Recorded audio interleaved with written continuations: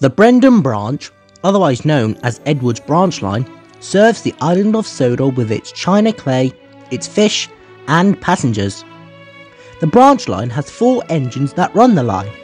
Their names are Edward, Boko, Bill, Ben and Porter.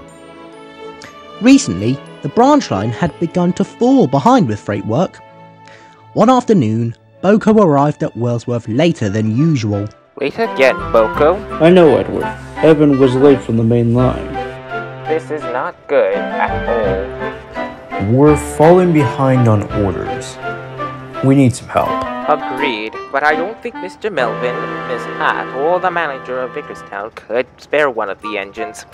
Oh, by the way, Boko, shouldn't you have left for the clay pits? Oh my giddy engine, I got to get going.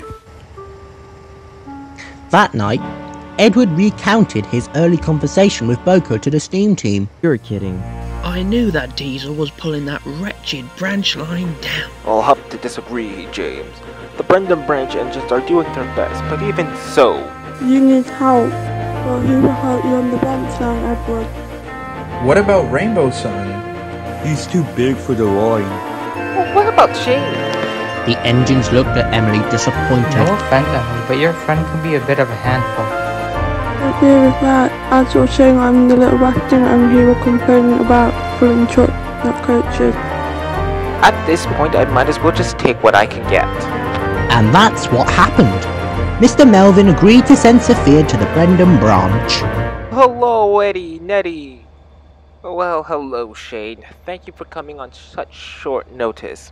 You must head to the clay pits and... I'm sorry, I thought I was pulling coaches. I'm sorry, Shane, but you're... got to do what you're told. Come on, Eddie, you've known me for so long. Let me pull coaches. I'm sorry, Shane, but we don't need help on the passenger revenue. So should I get Mr. Melvin involved? Fine, have it your way. And Shane headed off to the clay pits fuming. When he got there, he saw Boko, Bill and Ben just getting ready. Typical. 2 tank engine twins, a clapped out diesel can't even get the quarry in working order. No wonder this branch line's falling apart. The twins were mortified and hurt by Shane's comment. If you want to work here, you got to learn how to use kinder words. Yeah, just get my train ready. And for the rest of the day, Shane complained about his work, and it was getting on the Brendam branch engine's nerves. Boko arrived at Chidmouth Sheds that evening. Well, how was having Shane on your branch line, Boko? Horrible. Just horrible.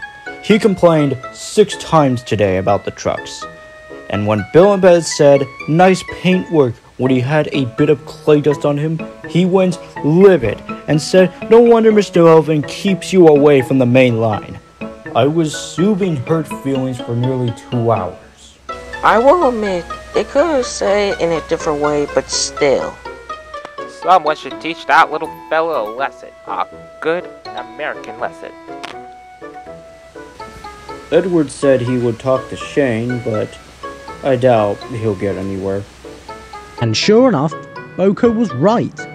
Try as Edward might, Shane still pushed trucks instead of pulling coaches. Oh, come on, Shane. You were here to help us with the freight work, not passenger works. Now, do I have to get Mr. Melvin involved, or will you do as you are told? It'll be your word against mine, old-timer. And with that, Shane went soundly to sleep, leaving a furious Edward awake all night.